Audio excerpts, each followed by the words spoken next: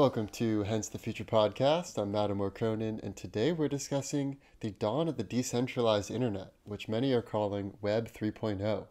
That means we'll get into what Web 3.0 is, how Web 3.0 differs from Web 1.0 and Web 2.0.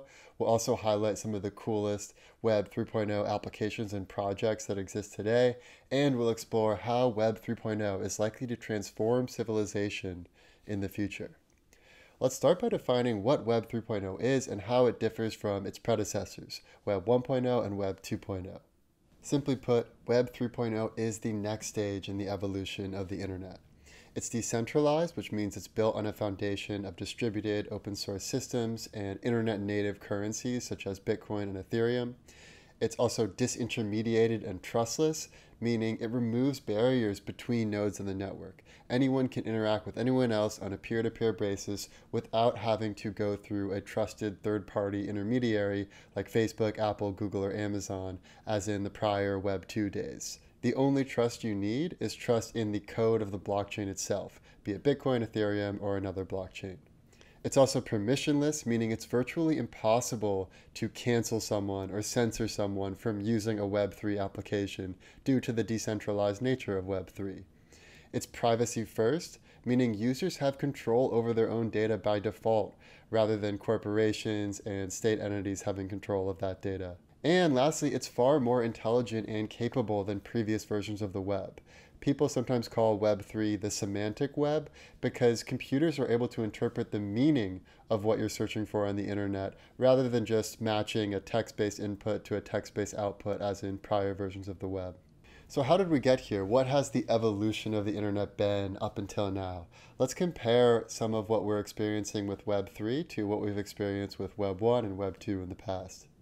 Web 1.0 started with the birth of the internet itself on January 1st, 1983. And throughout the 1980s and 1990s, the internet was pretty much read-only in nature. That means you couldn't really interact with websites or engage with websites or create your own websites or your own content. It was often called the syntactic web because pretty much you would go on various websites, consume their information, and that was about all you can do. And if you look back to some of the very first news websites on Web 1.0, some websites would literally just scan a physical newspaper, upload it to the web, and then you could sit back and read the newspaper in the same way you would typically read it, except it's on a digital screen instead of printed on paper. This was the first version of the web, Web 1.0, and websites like AOL and Yahoo dominated in this era, and there wasn't a whole lot of social media or interaction taking place. That all changed in the year 2000 with the birth of Web 2.0, oftentimes called the social web.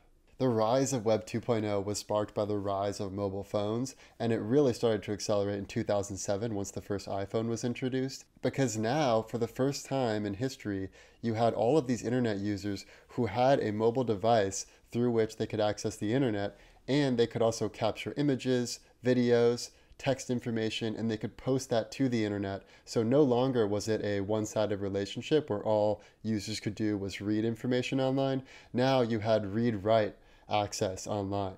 People became creators. They became participants in this internet ecosystem. And this coincided with the rise of Facebook, of Twitter, YouTube, Amazon. Now everyone could become a creator by posting their own content, engaging with websites. They could set up their own e-commerce shop. They could then integrate with other third-party sellers like Amazon to deliver their goods. And they could benefit from all the data-driven insights that were made possible by all of the data collected through the Web 2.0 ecosystem. And if you recall the saying, many people around this era of Web 2.0 said, data is the new oil. And Web 2.0 quickly became a race to aggregate as much data as possible so that you could lock in network effects and therefore secure your system within the Web 2.0 ecosystem. So for instance, Facebook outcompeted MySpace and other social platforms by aggregating a tremendous treasure trove of user data, which allowed it to personalize ads and build an incredible business on top of all that data and user knowledge. Google outcompeted AOL and Microsoft and other search engines by aggregating as much search data around the world as possible to deliver higher quality search results to users. Amazon outcompeted Barnes & Nobles and Walmarts and other e-com sellers by aggregating as much customer information and by learning about what customer preferences are. all of these businesses vastly improved humanity's ability to collaborate with one another, and it created a tremendous amount of wealth, not only for people involved with the companies, but for all of society, as we've all benefited by being able to instantly get something delivered from Amazon or Postmates or any of the incredible things we have available to us today. However, this Web 2.0 ecosystem does come at a cost, and that cost is that it relies on a hub and spoke system of information and value aggregation, which puts the power in the hands of these central entities rather than having the power in the hands of the people. And I find it's really helpful to think about the internet geometrically. Imagine all of the information on the internet organized in geometric space. You have these massive hubs of data and power like Facebook or like Amazon or Google or even the federal government and the IRS. These have a tremendous amount of information about all the people in the network, and then you have all of these little spokes coming off of those massive hubs that allow people to interact with the broader World Wide Web. So whereas so much of the power and the data and the knowledge and the value is stored in these central hubs, hardly any of this data and value is owned by the users themselves. And when you think about how much time people put into writing their tweets or posting on Instagram or writing blog posts or creating Amazon stores to sell their goods, there is so much labor that is going into all of these hubs, and yet most of the value is actually being taken by the hubs rather than going directly to the people. This brings us to Web 3.0. Web 3.0 replaces this hub and spoke system where there's these massive data and power aggregators and then all these little spokes between them to a new system where all of the value and power is decentralized across the network, and the power is restored to the hands of the people rather than being aggregated in these central hubs. In other words, Web 3.0 empowers individual nodes to become sovereign individuals without needing any third-party entity. And a geometric way to visualize this is a neural network. Think about the way our brain is structured. It's not like you have some massive neurons that take on all of the processing responsibilities of most of the other nodes around them. No, you have all of the brain processing power distributed among all the neurons in your mind. And it actually creates a much more efficient system than having it centered and aggregated in these central hubs. Now let's look at some examples of Web 3.0 projects and applications that exist today and how they differ from their previous Web 2.0 counterparts. So the obvious first example is finance. The whole dollar-backed system is centrally controlled by the Fed. If you want to do basically anything in the world of finance in the Web 2.0 ecosystem, you have to go through the Fed. You have to go through the dollar. There are cool apps built on top of the dollar banking system. For instance, you can use PayPal or Venmo, but those really are just layers on top of this centralized system. And if you live in America or many other Western countries, it probably doesn't seem that inconvenient to use this Fed-based centralized global monetary system. But if you live in another country where remittance fees can be as high as 30%, that is a very real tax on your wealth. And if you're going to get 30% of your paycheck taken out every single month that goes to the Fed or to this or that regulatory fee, that is a very real burden on you as an individual node in the network. Thankfully, with Web 3.0, the internet now has a native currency, and that is Bitcoin. You could also argue that Ethereum might be a close second as far as the native currency, and there are certainly many other altcoins as well that are competing. The big difference is that with truly decentralized cryptocurrencies like Bitcoin, no one central entity has control over the monetary system, and everyone has equal access to the currency. All you need is an internet connection and a smartphone, and you can participate in the Web 3.0 monetary system, which simply is not true with the Web 2.0 global dollar-backed financial system. There are tons of restrictions in the dollar system in the form of sanctions, in the form of regulatory burdens, in the form of remittance fees, in the form of the federal government being able to actually cut off your bank account in many cases. None of that is true with the Web 3.0 monetary system. And the most amazing thing about this to me is that once you've figured out a secure way to send money to two different nodes in the network and have that verified and trusted throughout the network, you've pretty much solved the hardest part. everything else is built on that foundation of knowing you can transfer value and feel confident in the transaction. So this really does lay the groundwork for the entire next Web 3.0 ecosystem that we're going to see evolve over the next decade. Another exciting development in the financial Web 3.0 ecosystem is something Jack Dorsey of Twitter is working on. He is building a decentralized fiat to Bitcoin exchange, which would allow anyone in the world with a phone and an internet connection to exchange their dollars or euros or other fiat currency for Bitcoin. And therefore, they wouldn't have to worry that this exchange could get shut down because it would be truly decentralized. The one that Jack is building, which on Twitter is at TBD545-66975, that's the placeholder handle for now. With this decentralized exchange, no one would be able to shut it down, and therefore anyone around the world would be able to participate in this new financial system. Another exciting space to consider is social media. So let's compare a Web 2.0 social media platform, which is Facebook, with a Web 3.0 social media platform, which is Bitclout. In Facebook, you can spend so much time creating the perfect post, building a following, and you get virtually none of the benefits compared to what the platform gets. Facebook takes the vast majority of profits from the hard work that its users put in to create great content and great experiences on their platform. And YouTube, they give some money to creators once they reach a certain threshold. But for all of these Web 2 platforms, the vast majority of the value goes to the platform, whereas the vast majority of the work is done by the users. Web 3.0 flips this on its head by giving all of the value to the users and none of the value to the platform. So for instance, with Bitclout, every user has a creator token, and you can buy your own creator token, which is sort of a way of investing in yourself, or your fans can buy your token as a way of supporting you and showing that they believe in you. And then over time, if you create great content, the price of your token will go up as more people buy it, and therefore you can then sell some of your token to cash out at some point. Your fans can sell some of their tokens of yours so that they can share in the rewards of having helped you to grow.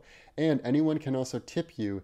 Right next to the like button, there's a diamond button where you can directly send your favorite creator micropayments. And this is a great example of disintermediating the internet.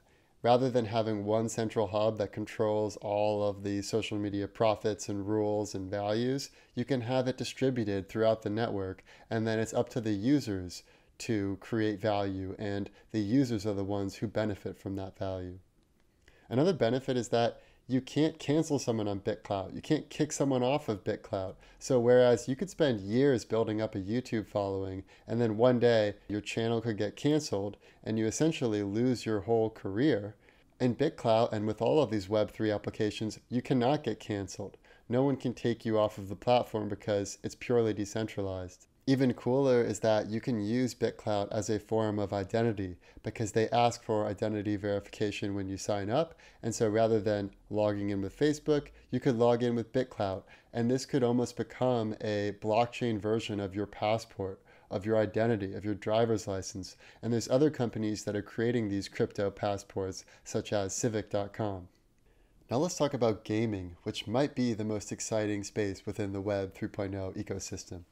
And gaming is expanding at such a rapid rate that it's literally swallowing entire other industries. So gaming is bigger than video streaming, like Netflix and Hulu and HBO. It's bigger than music streaming, like Spotify and Apple Music. It's bigger than education. Most education games now are actually becoming more successful than traditional education. And it's actually encompassing art collection through NFTs. And I just got to play the first ever fully decentralized game built on the Ethereum blockchain called Dark Forest. Dark Forest is a space conquest game where players discover and conquer planets in an infinite, procedurally generated cryptographic universe. And the way it works is that every game move you make is recorded on the Ethereum blockchain, but it's not made public to other players in the game. So you can have this interactive gameplay between other players on the blockchain without there being anyone actually in control of the game itself. And this game is still in the early stages. We're kind of in the Pong or Pac-Man phase of the Web3 ecosystem, but it's getting better and more expansive every single day. And the really exciting game that's being built right now in the Web3 ecosystem is Loot. This was a NFT adventure gear collection created by Dom Hoffman, who's best known as the creator of the short video app Vine. And Loot is currently the #1 NFT collection on OpenSea. So this is even bigger than Bored Ape Yacht Club or CryptoPunks. Loot is now #1 on OpenSea. And you cannot buy a bag of loot for less than 50,000 US dollars. So that's just a glimpse of how much momentum this project has. And here's the basic concept. Dom wrote a program to procedurally generate adventure gear bags called loot bags. And these loot bags intentionally omit any information about what they look like or how they work. All we see is a list of gear written in white text on a black screen within the NFT itself. So you might see in one loot bag something that reads hard leather armor, necklace of enlightenment, gold ring, longsword, pendant. And just like with any other NFT, be it CryptoPunks or Bored Apes, different loot bags have different levels of rarity. So you might have one loot bag that has an incredibly rare item where there's only one of them in existence, or you might have a loot bag that has almost all common items that are not that rare. And so therefore, the value of each loot bag changes depending on how rare the items are within them. And what makes this loot project different than anything else that has been created in history before is that it lays the foundation for an entire metaverse to be built on top of it. So there are developers, artists, gamers building games that use these adventure gear items in the loot as their baseline. We're already seeing designers create computer-generated visuals of what each of these loot items look like. We're seeing developers build games where you can actually use these loot items or upgrade your loot or trade your loot or battle with one another.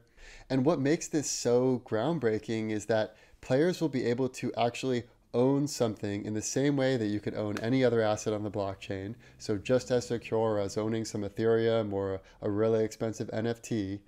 And you can transport that to various games. So if you have your gear, you could be playing one game, but then you take that same gear and you play a different game, and it still maintains its value, it still maintains its qualities. So already, for instance, in Fortnite, players will spend a lot of money to buy rare weapons or to buy rare skins, but you can't take that with you into another game. It only exists within the world of Fortnite. And let's say your account gets banned for some reason, then you lose those items and they might be really valuable to you. What's different with Web 3.0 is that your items live with you indefinitely on the blockchain. No one can take them from you unless you give them your private keys.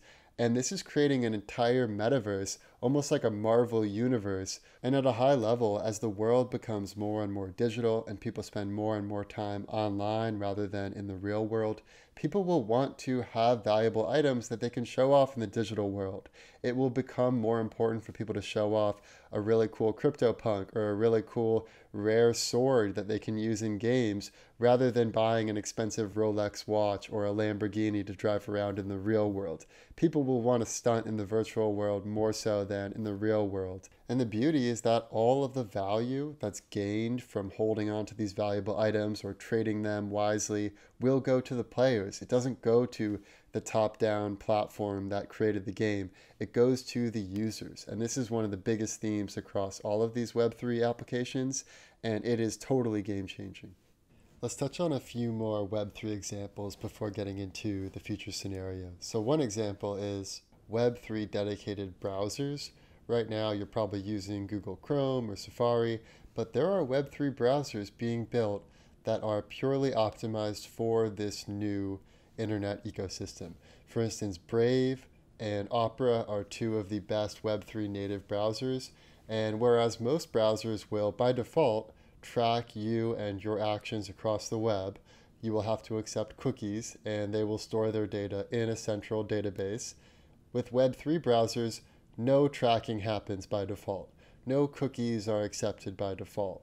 And no targeted ads are delivered to you by default. And this gets to the famous saying that if the product you're using is free, then you're the product. What's awesome about Web3 browsers is that you are not the product. You might have to pay a $5 a month subscription or something like that, but what you get is a faster experience, a more secure experience, and the peace of mind in knowing that none of your data is going to some central database. Rather, your data is stored locally on your computer, and you are in control of that data. So I definitely think it's worth exploring Web3 browsers moving forward. There's also something interesting going on in the music space right now as it relates to Web 3.0. If you know the DJ producer Blau, he recently announced that he is creating Royal.io, which is a way for his fans to invest in the music that he puts out so that they can share in music royalties in the future. So similar to how with Web3 social media, you can actually share in the journey of your favorite creators, you can also do that with music through Royal.io. So imagine if you have a favorite producer and you really love this song and you just know it's going to be a hit and you've been pretty early to the trend, you're one of the earlier fans of this, you could actually spend some Ethereum or some Bitcoin or some other type of money in order to buy a fraction of ownership of that music. And then as that song becomes more popular, as the artist becomes more popular, you will then share in the rewards. And you could then sell some of your share later on, or you could just continue to collect music royalties for the rest of your life. So Royal.io combines two really interesting trends, which is that everyone's becoming a creator and everyone's becoming an investor. And by marrying the two, we really are disintermediating the music industry so that artists can directly receive money and funding from their fans, and then the fans in return can receive some ownership of the music they love, and they can gain in the rewards of that music over time. The last example I want to bring up is actually one of the most impactful, and that is that scientific knowledge is being distributed through the Web 3.0 ecosystem. So let's compare two different examples. One is the traditional scholarly journal ecosystem, and the other is the new Web3 scholarly journal ecosystem. In the traditional scholarly journal ecosystem, people will submit articles to a prestigious journal like Nature, and those articles are then subject to peer review, meaning other scientists who are in a relevant field will review the paper and they will either give their mark of approval, and in that case it would go through to publication, or they might reject it totally if it's just nowhere close what they were expecting, or they might send back some notes, in which case it has to be revised and then resubmitted. Now this sounds like a pretty decent system on the face of it, but when you actually look at what the incentives are, this peer review system is incentivizing people to judge a paper based on how it looks and how it appears, rather than judging it based on the ability to reproduce that exact study from the data. And if you've been following the scientific journal world, you might have heard of a reproducibility crisis, which means that many of the papers in these scientific journals do not stand up to scrutiny when people try to reproduce those studies based on the data included in the paper and the process outlined in the paper. Another issue is that the peer reviewers aren't compensated for their work, so there isn't a great incentive for people to review tons of paper, and there's no incentive for people to reproduce a paper that's already been published. Even worse, once the papers are published and they are in this journal, they're not freely available to the public. Thankfully, now there are starting to be Web3 versions of scholarly journals. One is Principia.network, and the way this works is they actually incentivize people to not only peer review papers, but actually to reproduce the studies. It also requires that papers publish their data sets that they use to come to their conclusions. Not only that, they publish the code, the formulas that they use to calculate their conclusions that they come to in the end of the paper. And by using this method, it's pretty incredible to think of what we could create as far as a tower of scientific knowledge. If we were able to put all of the scholarly papers on the blockchain, and then whenever you're citing a previous paper, you could actually embed that data set in your current paper, that would be an incredible way to build our foundation of knowledge. So we could literally go back to Isaac Newton's papers, Einstein's papers, and we could use their data sets, have that embedded in this blockchain version of a scientific journal. And then actually anyone, any node in the network could come along and run that data set on their own computer. They might come to new revelations. They might be able to create new infographics that help with understanding. And all of this knowledge would be made publicly available free of charge. Now let's get into the future scenarios. Let's start with the worst case scenario. Worst case scenario.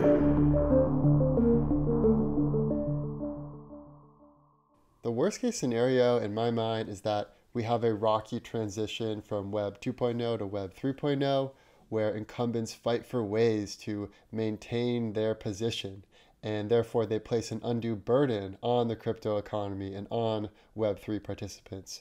So Nick Carter put out a tweet where he says, "The delusional arrogance of these people." And the quote that he is citing is a newspaper article that says, quote, "One option worth considering," Ms. Warren said, "is to ban banks in the United States from holding cash deposits backed by stablecoins, which could effectively end the surging crypto market. Another possibility that some say could undermine the entire crypto ecosystem is the creation of a government-issued digital dollar. Quote, you wouldn't need stablecoins, you wouldn't need cryptocurrencies if you had a digital U.S. currency," Mr. Powell, the Fed chairman, said in July. Quote, "I think that's one of the stronger arguments in its favor." So we're already seeing incumbents, whether they are state incumbents or big corporations, who are a little bit worried about the burgeoning crypto economy. And they're looking for ways that they can regulate it without having those regulations backfire on them.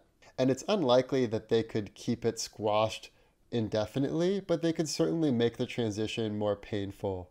Because technologists will always find ways to route around these regulations and to route around these undue burdens that are being placed on them. But it is a bad scenario if there's more pain in this transition than there needs to be.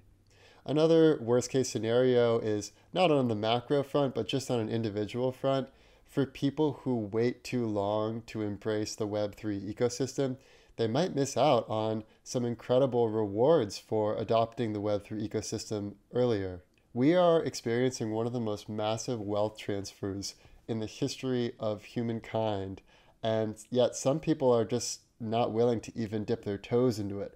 They're not even willing to buy 100 Satoshis or 0.00001 ETH, and they're only going to hurt themselves by being such laggards when it comes to adopting Web3 technology and Web3 currencies. And there's a famous quote I think about a lot, which is that everyone wants a piece of the reward, no one wants a piece of the risk. So one thing that's helpful in your own life and in my own life is to think in bets. You don't get outsized rewards without outside risks. And I actually think when you consider where we are right now at this space in time, much of the risk of Bitcoin, Ethereum, and Web3 has already been taken off the table. We know it's going to continue to exist in some form. The only question is how valuable it eventually becomes and how long it takes to get to that eventual valuation. So I think it's important for everyone to take some risks in life, especially when you have some conviction, some belief, and when you feel like what you're betting on is actually improving humanity and improving the world. That is something worthwhile. So remember, doing nothing is a decision too.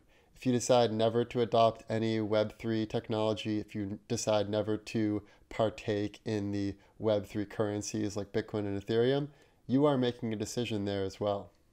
Now let's get into the best case scenario. Best case scenario. The best case scenario is that Web 3.0 lays the foundation for an era of human prosperity never before seen. I talked on the Afghanistan episode how we're switching from a Pax Americana to a Pax Bitcoinica.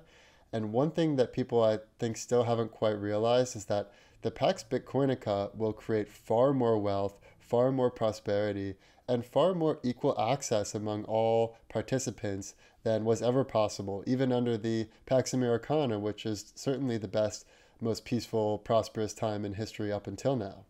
And paradoxically, by introducing a trustless system, meaning a system where you don't need to trust anyone else because all you have to trust is the code, it actually enables far greater trust between participants.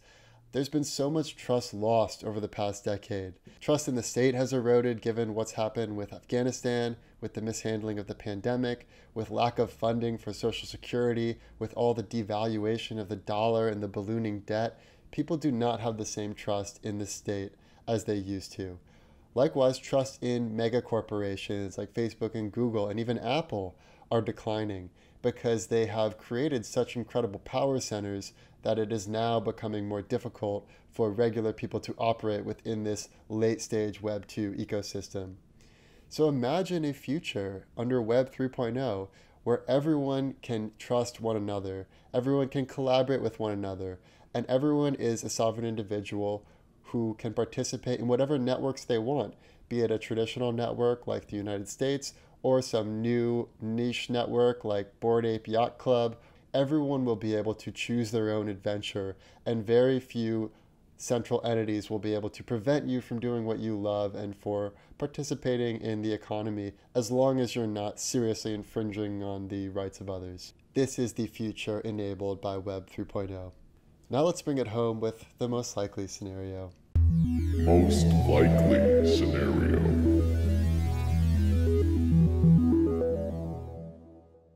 There's a famous insight from Jim Barksdale where he said, "There's only two ways to make money in business, bundling and unbundling." And I think about this a lot when it relates to Web 3.0. Let's take the music industry for an example. When I was in elementary school, all music was on CDs, and I had a pretty awesome CD collection of my favorite music. Eventually, though, there was a better technology, and those CDs, music got unbundled from a CD format into a digital MP3 format. And for a while, I was torrenting a lot of music off of LimeWire and these other sites. So the track lists of all the CDs got unbundled into standalone MP3s, and then it got rebundled into intelligent music streaming services like Spotify. In the same way, right now, everything that are in these central hubs is getting unbundled and distributed across the entire network through decentralization, through Web 3.0.